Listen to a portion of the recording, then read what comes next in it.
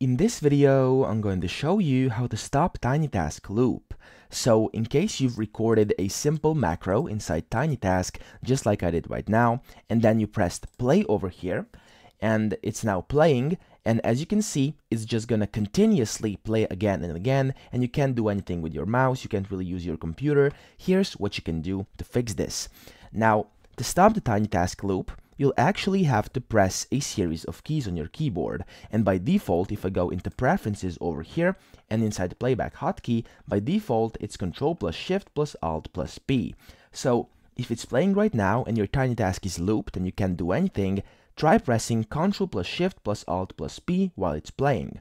If that didn't work, you can also use this print screen button, the F8 or the F12 button, because you may have set it to a different hotkey in the past and you don't remember it. So these are all the available options inside the program, so simply click one of these. First try this one and then these over here, and hopefully this will stop your loop.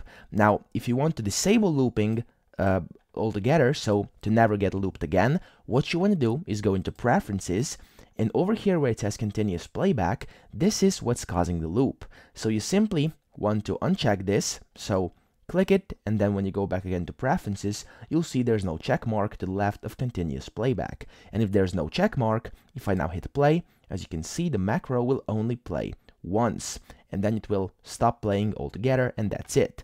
So as I said, in case you have a continuous playback and it's just playing without stopping, what you have to do is press one of the keys I showed you, and just like in my case right now, it will stop playing.